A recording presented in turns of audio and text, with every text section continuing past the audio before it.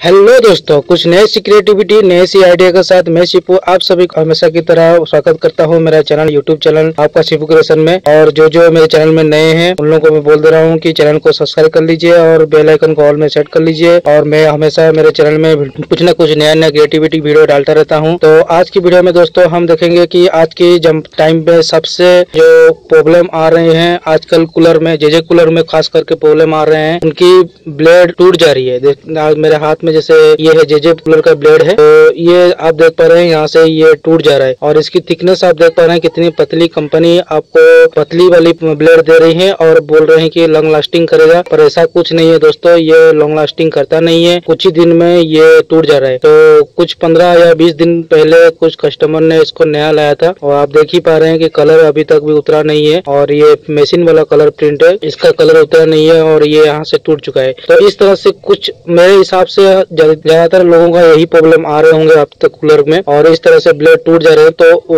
उन लोग कुछ कर नहीं पा रहे हैं क्योंकि इसमें वेल्डिंग का काम नहीं हो सकता। और ये मार्केट से आपको 350 से 400 का आसपास आपको फिलहाल लॉकडाउन में आपको लूटा जा रहा है। तो कुछ कोई ऐसे होंगे तो कुछ नया ला के फिट कर रहे होंगे, और कुछ होंगे तो कि अभी एफर्ट नहीं कर पाएंगे इतना रुपया का ब्लेड ला के लगाने में, और इस गर्मी में आपको जैसे भी करके इसको लगाना है। तो आज की वीडियो में आपको ट्रिक दिखाऊंगा कि किस तरह से इसको आप जुगाड़ करके काम चला सकते हैं, और ऐसा सिंपल ट्रिक दिखाऊंगा और इतना हल्का और इजी मेथड आपको बताऊंगा, ट्रिक बताऊंगा कि आप ही घर में खुद ही कर सकते हैं। तो उसके लिए थोड़ा बहुत आपको औजार आपके घर में होना चाहिए।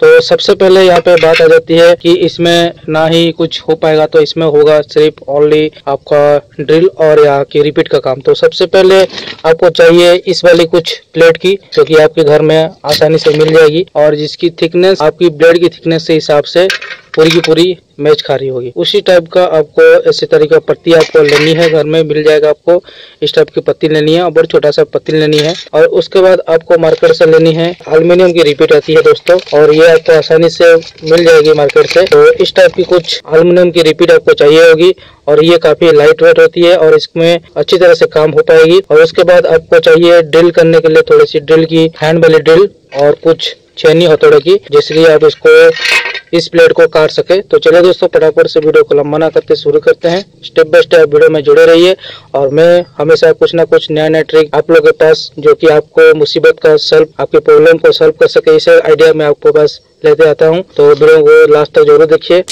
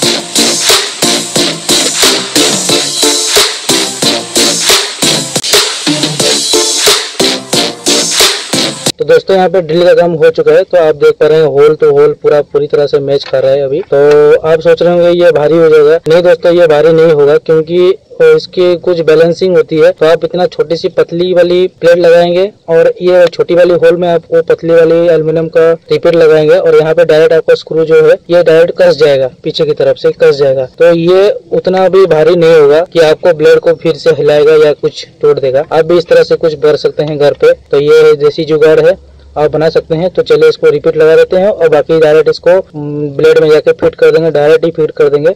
इसमें और कहीं पे भी कुछ करना नहीं है, बस यहाँ पे एक छोटा सा रिपीट लगेगा बस, उसके बाद आपका कंप्लीट हो जाएगा। तो ये छोटा सा ट्रिक है। चलिए फटाफट से आपको रिपीट लगा देते हैं, उसके बाद डायरेक्ट मोटर में लगा के फिट करके आपको चला कर दिखाएंगे कि ये रियली काम कर रहा है कि नहीं कर रहा है।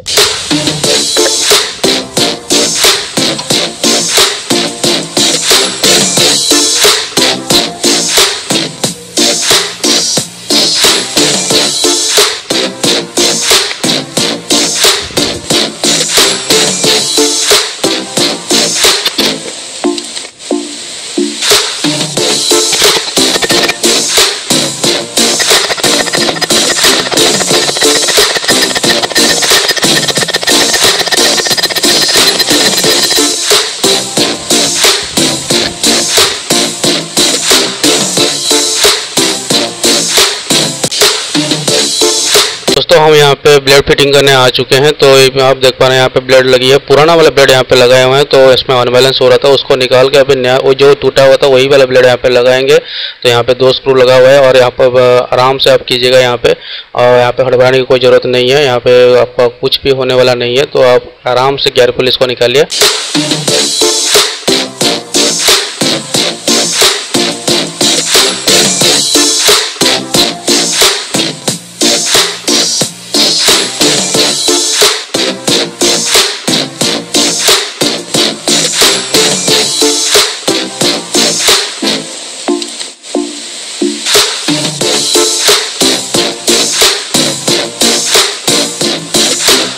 दोस्तों यहाँ पे फिटिंग का काम हो चुका है। तो चलिए दोस्तों एक बार टेस्ट करके इसको देख लेते हैं किस तरह से ये चल रहा है, किस तरह से नहीं चल रहा है। आप सभी का डाउट क्लियर कर देता हूँ आज की इस वीडियो में, तो लास्ट तक देखते रहिए।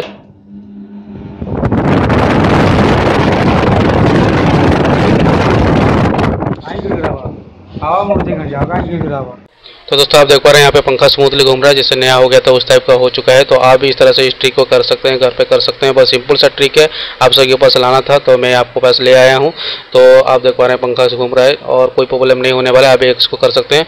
तो वीडियो आपको अच्छा लगा तो लाइक कर दीजिए, चैनल में नया तो सब्सक्राइब करके बेल आइकन ऑल पे सेट कर लीजिए। इस तरह से नया नया क्रिएटिव के साथ नया नया वीडियो का नोटिफिकेशन पाने के लिए। तो सब मिलता हूँ नए वीडियो में। बाय बाय दोस्तों।